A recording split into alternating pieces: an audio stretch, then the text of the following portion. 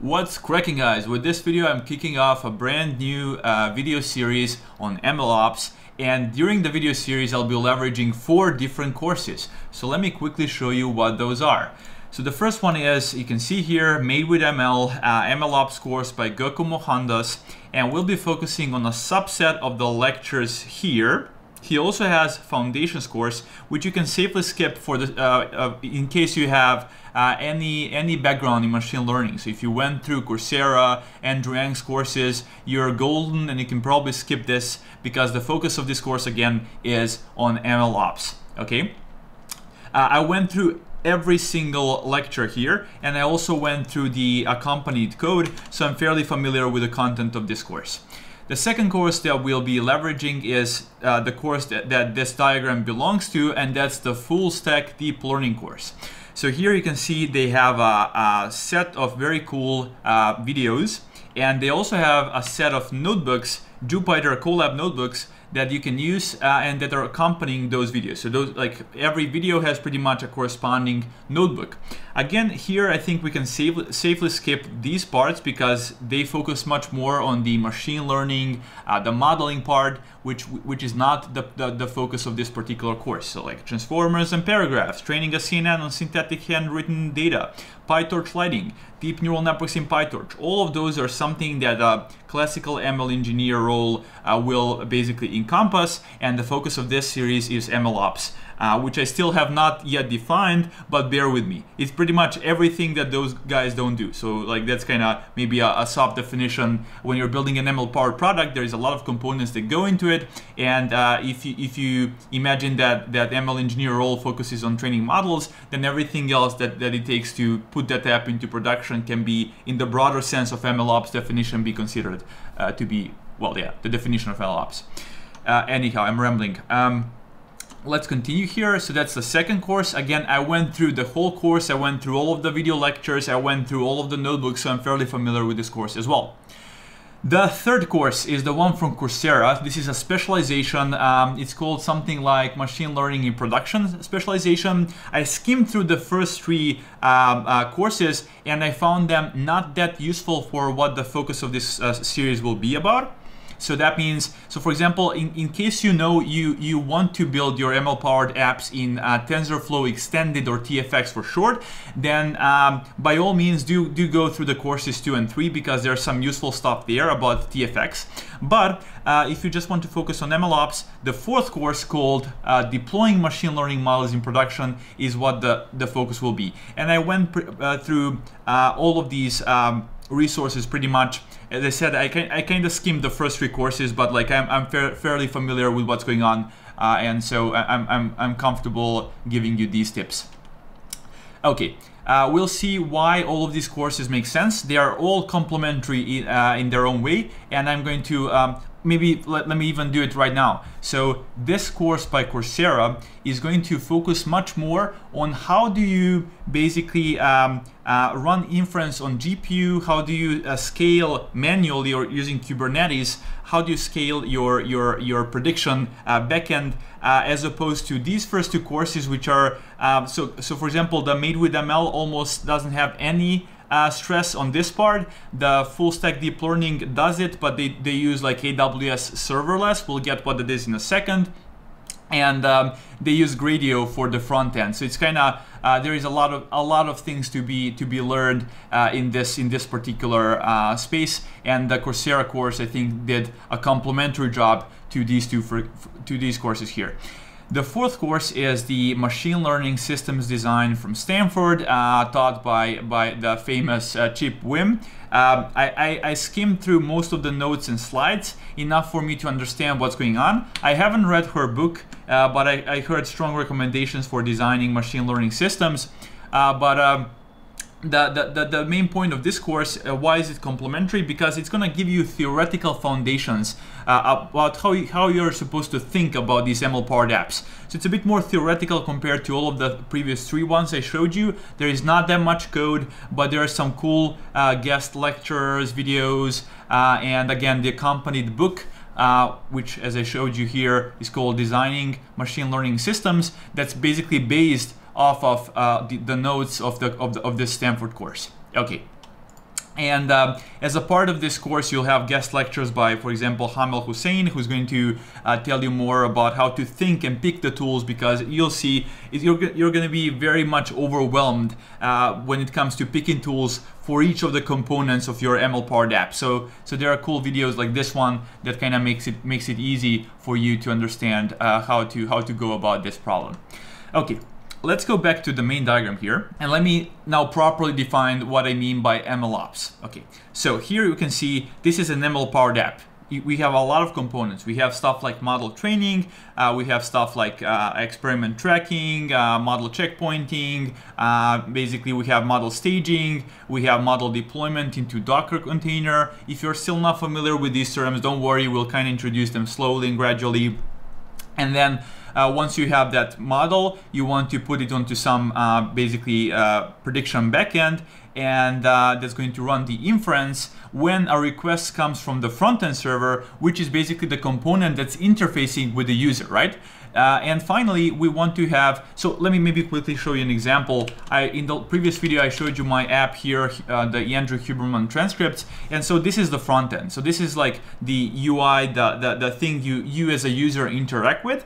And then when you type in a question, for example, how much omega-3 should I take or something?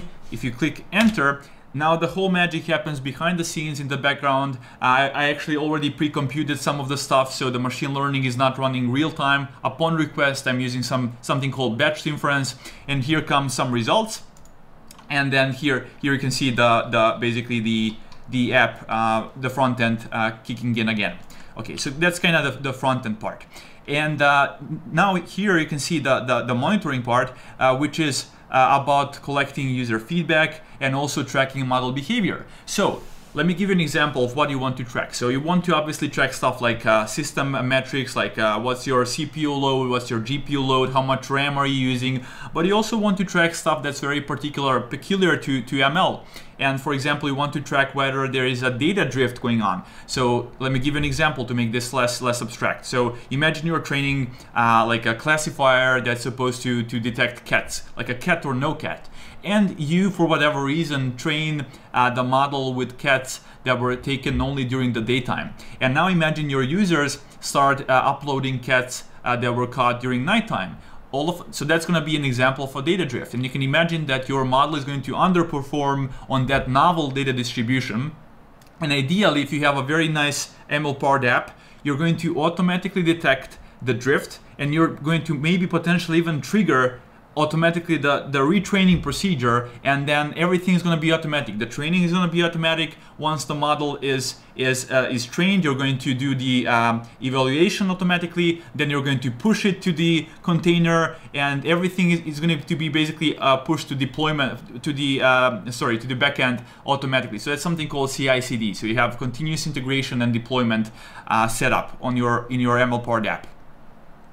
So all of those components that I just mentioned and talked about are something that I consider to be MLOps in a broad sense of that word. So except for the part with model training. So all of this here will be the focus of this particular video series. Now let's dig into a bit more details here.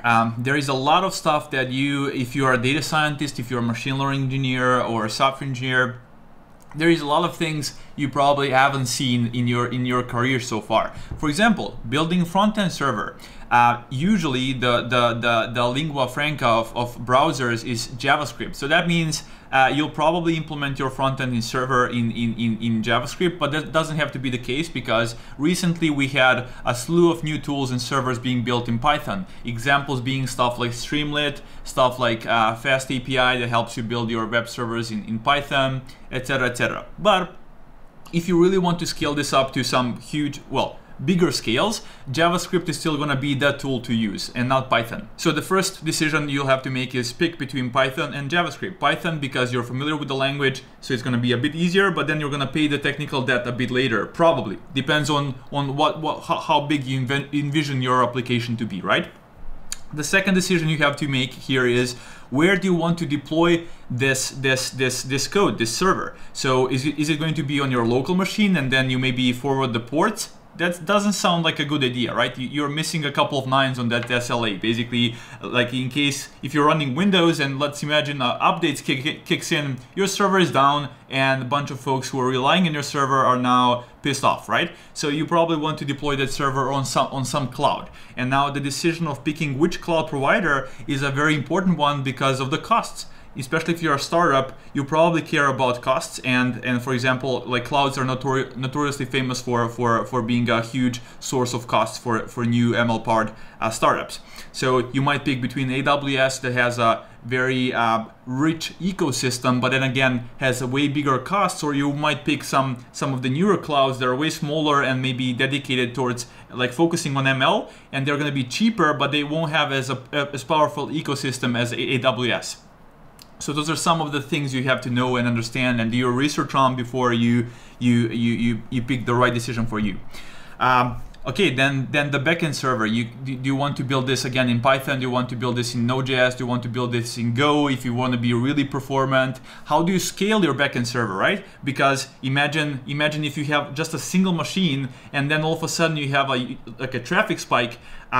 Those users, like in case your backend is overloaded, the request will be refused, and that's going to lead to poor user experience, and you don't want that, right? Because then they'll be pissed off, and your app is going to miss out on the potential growth.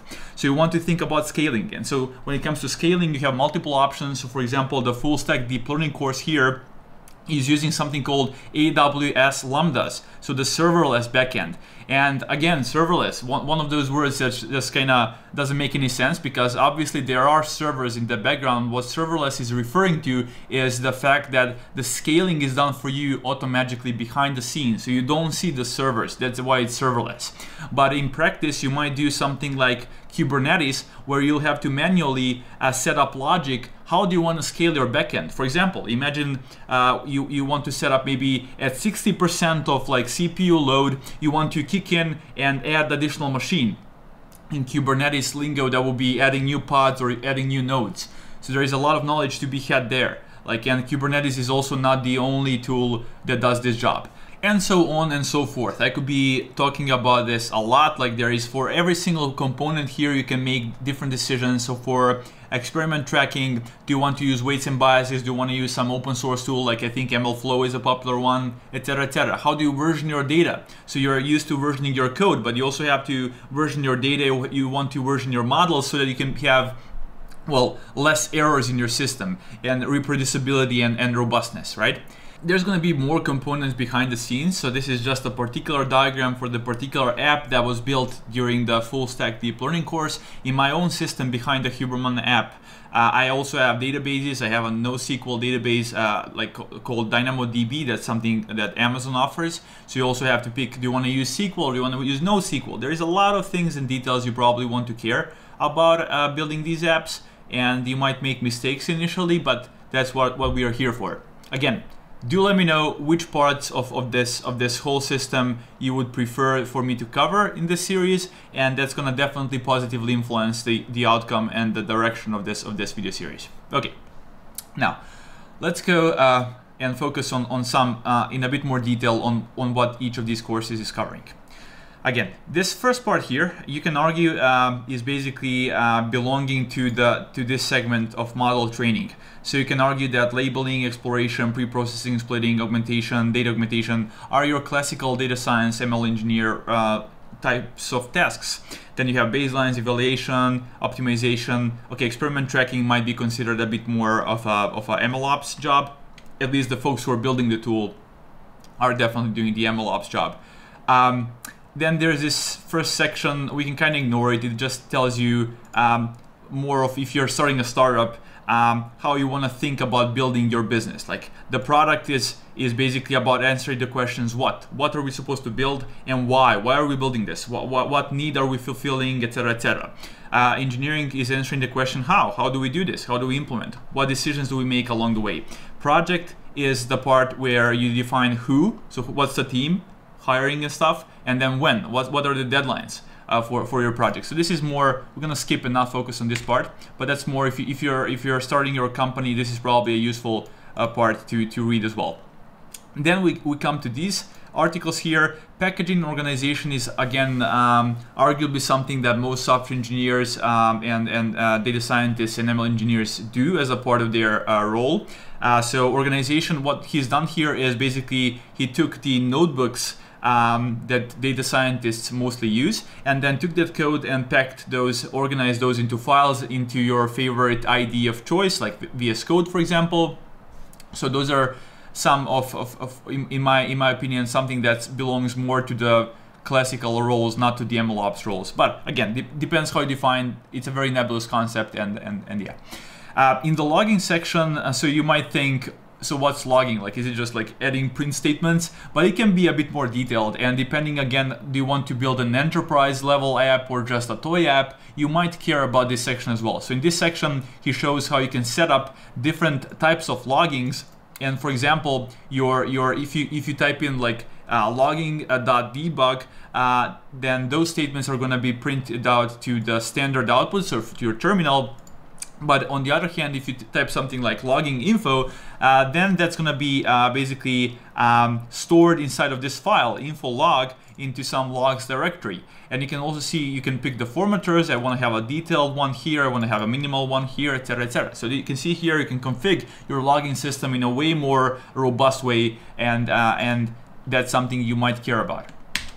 Okay, next up, documentation. Again, something that most of us don't think about. Hopefully we are writing doc strings in case we are writing production code, and what the documentation section here shows, Goku shows how to basically automatically, using some tools, extract the data from the doc strings and automatically build your documentation page. Later he's going to tie that and make the whole process of building documentation automatic through this something called CI/CD, continuous integration and deployment. We'll get there a bit later.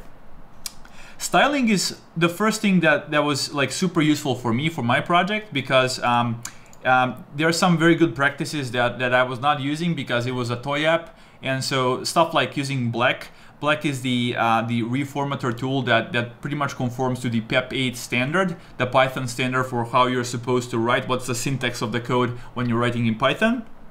iSort serves to sort your imports and group them into categories like, okay, these imports are from the Python standard library, these imports are like third-party like packages, and then you have maybe local imports from your repository.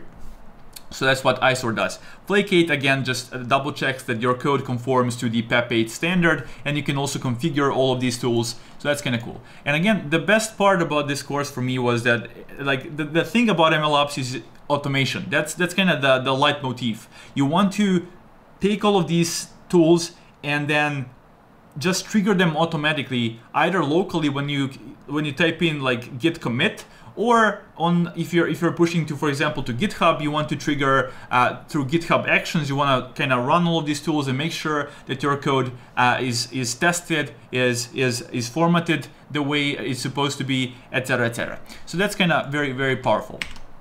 Okay, next up we have makefiles. Those basically aid the automation I was mentioning.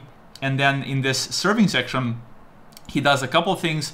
In the command line like lecture, he shows how you can take arbitrary functions from your Python project and turn them into, using a simple wrappers, you can turn them into command line functions. So you can later call them through the command line instead of having to run through your IDE. Next up, RESTful API. This is something most ML engineers are not familiar with. This is how do you build the actual app? How do you build the backend prediction service? So he's using Fast API. That's a Python framework. And let me show you just, so this is, by the way, it's going to be a REST API, which is just a fancy way of saying this is this particular way of serving information where you post or you send a request to a server on a particular URL, and then you get back something like a JSON, like a message like this here, and you have some data, you parse the data, etc., etc. So JSONs are kind of the language, the way that web communicates, right? So for example, when you're dealing with your ML models, the way your models communicate is via tensors. So tensor in, tensor out. What REST API does is basically you're going to somehow have to wrap that data and convert it into JSON and then send that via internet. Let me show you the diagram for the Fast API app he's built here. Let me just find it. So here it is. So what you can do here, once you build this simple web app, you'll be able to ping your model and ask it to do some type of prediction. So for example, in this particular task, what he's doing is, given some piece of text, he wants to classify whether that text has a tag that's like natural language processing or computer vision or RL or whatnot.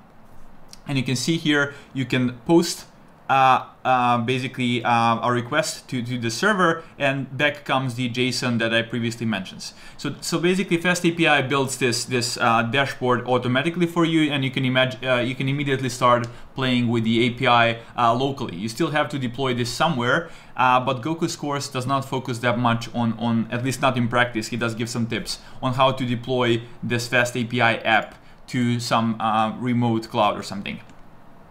Okay, then comes the testing part. Most of us are familiar with testing code, but like when you're building ML-powered apps, you also want to test your data. He uses something called, I think, is it Greater Expectations, or am I missing? Yeah, Greater Expectations library. I haven't used it myself so far, but it seems very cool. You want to also test your models, etc., etc. And there is a lot of cool details about how do you make sure that that maybe heavy tests like training models are not automatically triggered. You want to maybe mark some of those with different tags. For example, you want to have like the heavy tasks called maybe I don't know, like training, and then when you're testing using PyTest, you can do something like called PyTest, and then no training. That's going to kick off all of the tests except for the ones labeled marked with the training tag. Next comes Git. That's again something that's hopefully every single role is already familiar with. That's your classic tool for versioning your code. Then comes pre-commit. This is something that I was very happy to adapt after learning about it.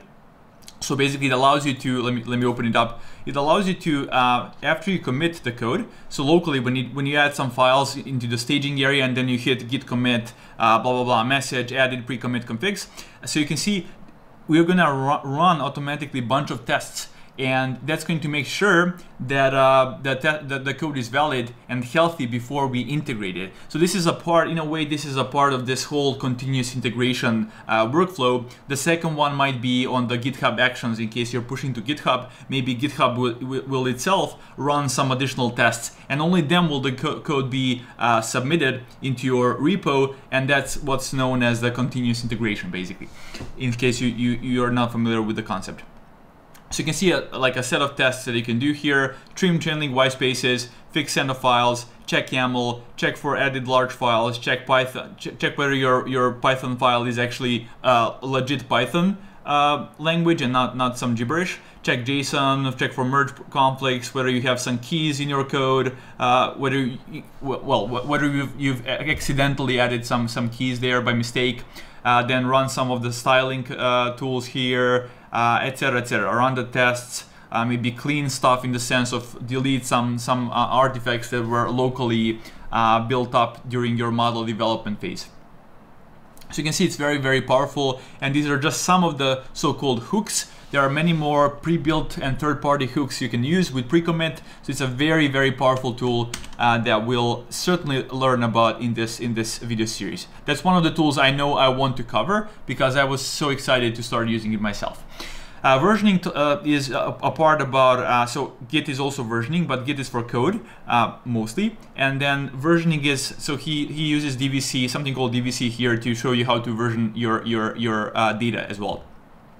Docker is for managing dependencies. So imagine you're developing a code locally, and basically you have a certain operating system, you have a certain set of dependencies, libraries, etc. And as they say, it's working on your machine. And then the next thing you know, you go to a different machine in the cloud, you do git clone, you try and run the code, and something crashes.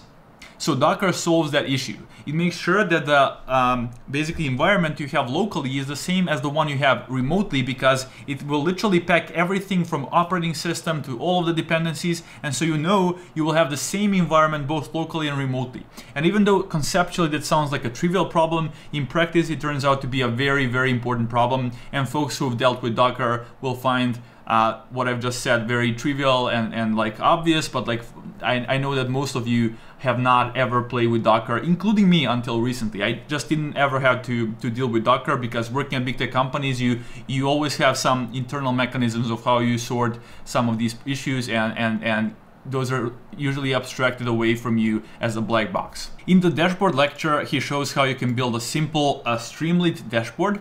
And let me see whether there is some visualization here. Yeah, it's just like a small front end. And again, he did not focus on how to deploy the front end, although he did give some tips. But Streamlit is a very simple way of creating beautiful dashboards in Python. So we'll probably go through Streamlit in this video series as well. I know that's something I want to cover as well as pre-commit. CI/CD, hopefully I did explain what it means by now. So he's going to use GitHub Actions here. So you can see here you have your local code. You for example, you do some commits on a remote branch on GitHub, and then you create a pull request, and then you can set up the GitHub Actions, so the CI system, in such a way that before that pull request can be integrated, you run some tests, you deploy documentation and do whatever you want to do, some cleaning or whatnot. And only then can the code be submitted. So that's the CI part. The CD part is about once you have the code submitted, maybe you want to kick off a training, get the model artifact, and then automatically push that to maybe some container on your server, and thus automatically deploy the model to production. So that's what's considered as the continuous deployment. And obviously it doesn't have to be, and hopefully it's not to production. You can maybe first create like something called like a shadow, like a backend where the model is being served, but and so basically you're taking in the traffic, but you're not giving the predictions from the shadow model to your users, but you're still doing the inference, just so you can compare the results from that shadow model with your production model. You can also do something called Canary, where you basically you redirect a portion of your traffic either randomly or using some information about the demographics of your user. You pass those to the Canary server, which basically maybe takes only a small percentage of the traffic, and you're thus testing and seeing how it works before you push it to production potentially. Okay, so those are just some ideas.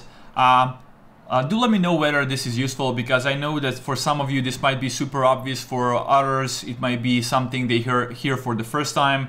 So please, any feedback, I would super appreciate this, as I've never done this type of content on my channel so far. Okay, monitoring, I mentioned this before. So here we saw it. We want to test for data drifts, we want to test for concept drifts and other stuff.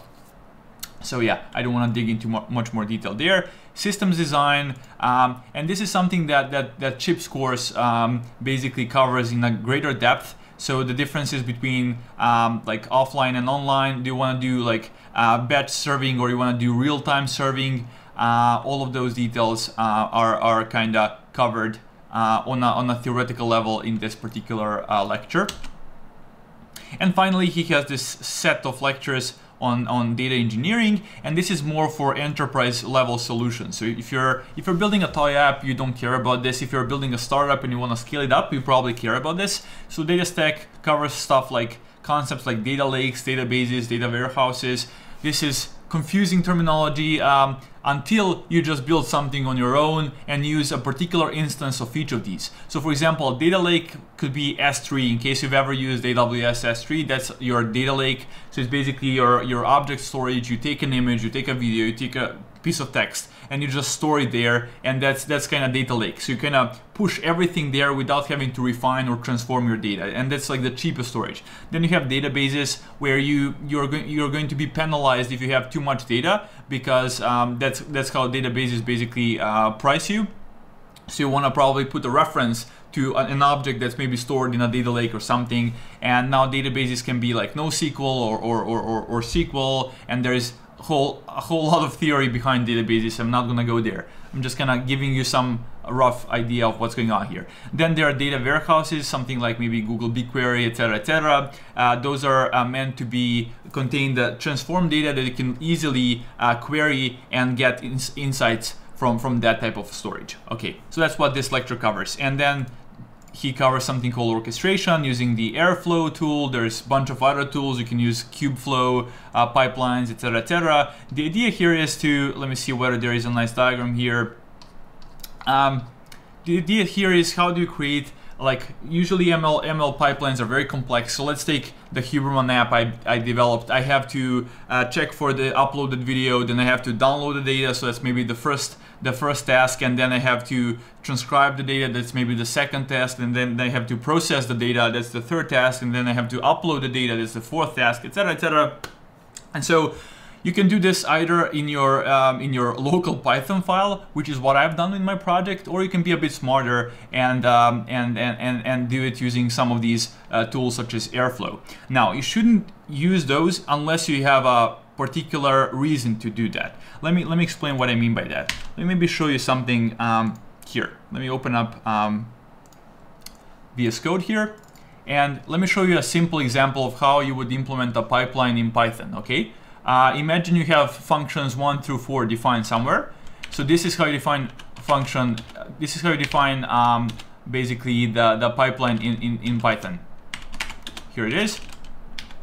And then maybe func1 will have some data that it will return, and then you want to pass the data here, and then we get some data from function 2, like B, and we pass B to function 3, and we get C, etc. You get the point. So most of us are used to doing this in a local file, and this is a pipeline, and you don't really, why would you ever need, like I was confused, why do you need this tool? Why do you need Airflow? What does it solve? Now imagine the following thing. Imagine that function 1 maybe tries and fetches terabytes of data from some data lake, right? So now that huge amount of data needs to be processed somehow on some different machine somewhere on the internet, and once it's processed, maybe you want to store it in a data warehouse which is on some other place on the internet, etc., etc. So you can imagine if things are distributed in such a way, you probably want to use something like that's enterprise grade, that's already built in and supports many of those cases and potential failures and errors that can occur with databases, with processing all of that big data, etc., etc. So you will know if you need to have Airflow or Metaflow or any of those enterprise grade tools in your project. If not, you probably don't need to care about these lectures here. Orchestration. And finally, feature stores. Again, for some projects, you will want to pre-compute the features because computing features on the fly is expensive, and also because you want to reuse them in multiple locations, and so like you just want to prevent the potential mistakes that you can introduce if you do everything on the fly. Okay, I took Goku's course just because it's very nicely laid out, but the point of this was just to show you the breadth of topics that I might cover. And again, please do let me know down there in the comments what do you want me to focus on. Okay, quickly let me just go through the notebooks here. So again, we'll probably the reason I recommended Goku's course as maybe a bit more beginner friendly is because some of these initial notebooks are quite heavy and not beginner friendly. So let's take the transformers and paragraphs one. Let me show you what I mean when I say that. So let me just kind of zoom in a bit here. So let's go to section about RNNs or something. So why aren't we all using RNNs? Blah, blah, blah. One way of understanding capacity to model language is the Chomsky hierarchy. In this model of formal languages, Turing machines sit at the top, practically speaking.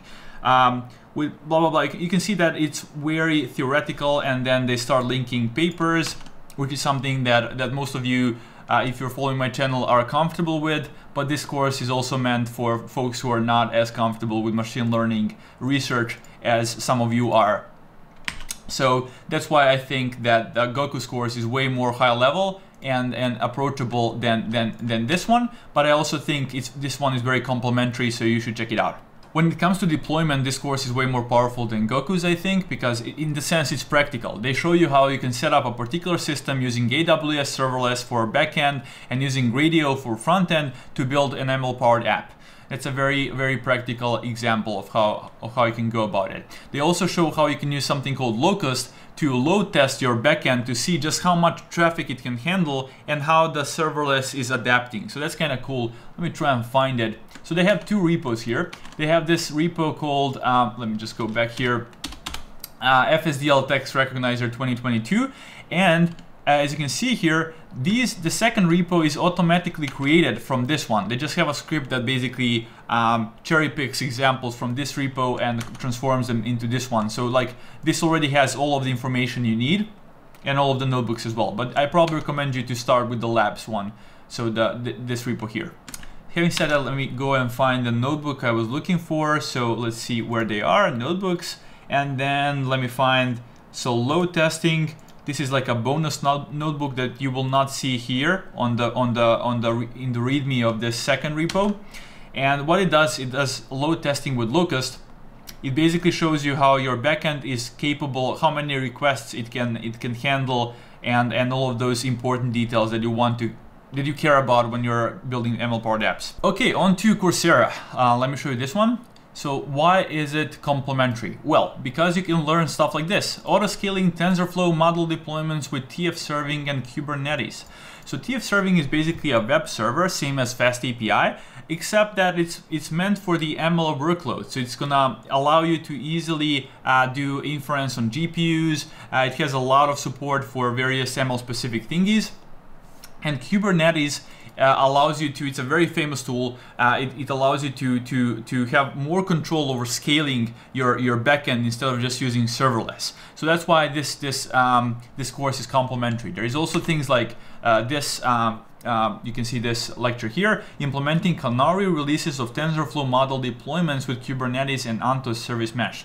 So this does what I already explained, and that's how do you make sure that you can do canary testing, where you just reroute a portion of the traffic to your canary model. For example, in this particular lecture, what they've done is they took ResNet 50 as the production model, and they've took ResNet 101 as the canary model, just to make sure to see whether it's better, whether it's performing better than ResNet 50, and then they route maybe 3% and they get better results, and then you can later integrate the canary model into production. By the way, quick fun fact, canary is named after a canary bird. So let me just see whether it tells it somewhere here, minor canary, yeah. So they were used as sentinel species for use in detecting carbon monoxide in British coal mining from around 1896. So the idea is they can detect some of these dangerous gases that are a warning sign for potential explosion. And so when you have a canary server, what you're doing is you're putting your untested new model that might explode onto that server, testing whether everything is fine before you push it to production. If it passes the test, then you can merge it into the production deployment. Okay, so that's why this particular course makes sense. It's very complementary to the first two courses. A big important caveat here, like it's mostly useful if you care about TensorFlow, if you care about TensorFlow Extended, TensorFlow Serving, TensorFlow. But even if you don't, because the first two, like the second and the third course, focus on TensorFlow Extended, and here in the fourth course, in the one I recommend, they're using TensorFlow Serving. But even if you don't care about TensorFlow per se, you'll still learn a lot of important concepts that you can pick up and then later maybe implement stuff in TorchServe or in Ray or like whatever you want to use. Like I think NVIDIA has something called Triton Server, etc., etc. Okay. And finally, CHIPS courses for getting a solid understanding of the theory of how to think about these systems, about the trade-offs between real-time like serving, online serving versus like batch serving, stuff like that. But as I said, disclaimer, I haven't read the book, but I heard good recommendations, and it does look like a complementary set of ideas, as much as I could see here, skimming through the slides, notes, and watching some of the videos. Okay guys, with that I'm gonna wrap up this first video of the series. For those of you who are still around, thanks for watching the video. Do let me know if you have any feedback, and also please let me know what you want me to focus on from this particular set of components, and more specifically from this set of lectures here, what did you find interesting? Type it down in the comments. I'm gonna make sure to reply to all of your questions. And until next time, bye bye.